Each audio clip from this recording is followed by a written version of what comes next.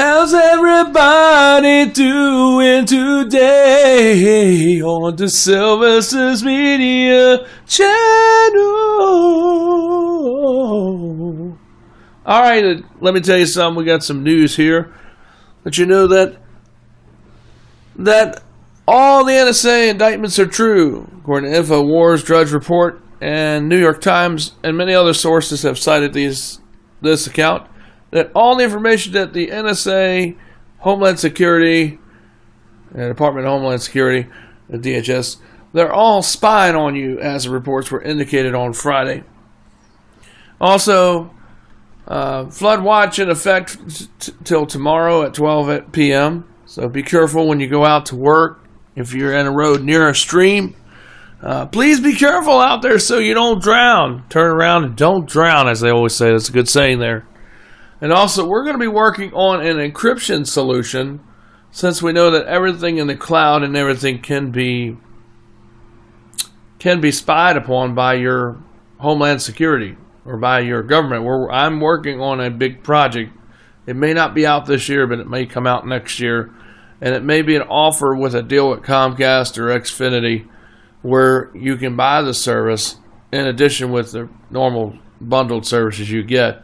But it will truly encrypt your email connection, your internet connection, and your telephone conversations. So it'll be more like a multi-platform kind of thing. Anything you do on the web will be truly encrypted, where prying eyes or where the government cannot get the data. The only data that they'll get is the garbled mess of junk. And by the time they have the technology to unencrypt it, it won't matter anyway because you won't be alive.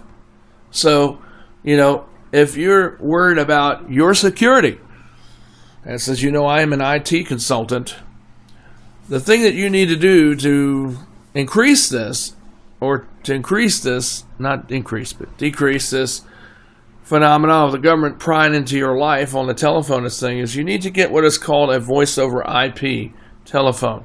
It's called a VIPE. And what that means is voice over internet protocol.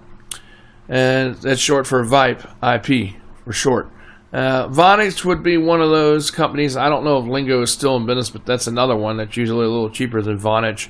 But Vonage is the more popular that most people are with. They have an encrypted protocol. However, I think they're also now being scammed by the government.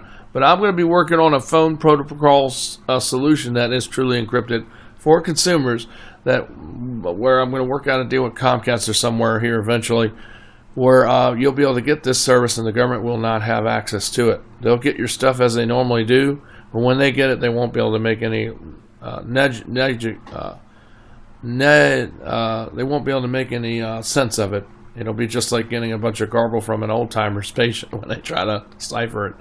But anyway, that's what we need to do, folks. And it's not just for the money, but it's for your peace of mind and for your true privacy on the web.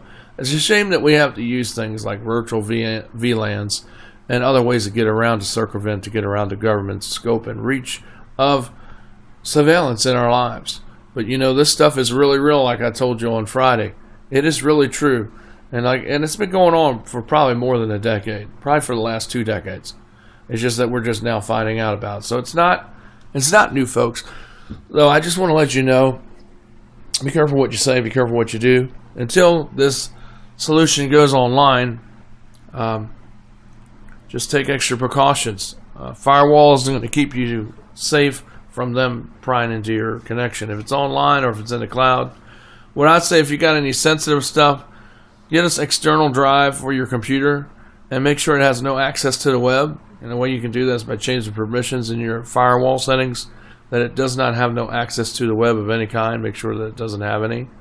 And then you can save all your documents on your computer through your external hard drive. Because even though most computers that you have today are like mini or ultra books, they call them, or netbooks. It's really what they're called. I said mini, but yeah, they're mini netbooks and ultra books. And all those classes of computers, I think they're just really another way of just being a cheap PC, even though they try to charge a lot for it because they incorporate touch in their logic, where you can touch the screen and move things around and with your hands. And that is so cool, but it shouldn't be that expensive because touch technology has been out for over 20 years. It's not a new thing. It may be new to the computer, but it's not new. So, you know, they need to bring the prices down. That's why computer sales are also down. In case all those people who sell computers don't know why they're down, that's why. Because nobody's going to want to spend $1,500 to $2,000 on a computer that isn't worth nowhere near that. You know, I can go and get a regular computer that isn't a Mac computer. Sorry about you, Mac, but you charge too much money. Apple, you charge way too much money on all your products. You know, I can go and get a PC from Acer or from Asus or from Asus or any of those, or HP even, and I can get one that does a lot more. That's under $1,000, and it will have a terabyte. It will have 8 to maybe even 13 gigs of RAM installed on it. You know, it will have high resolution, and it will also incorporate touch technology on the screen. So, you know, this stuff you can get cheaper. Don't always buy it at the bulk box stores. It's always good to shop and compare when you go shopping for computers and accessories that are related to your computers or any of your electronic needs, because you always can get a lot cheaper online. You know, use the internet, you know, and save your money while you still can.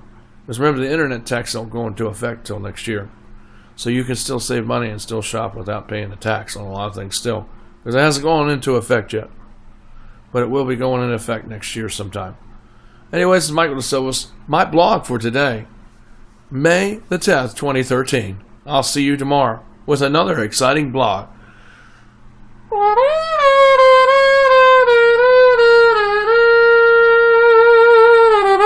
DeSilvis Media, the Freedom Network.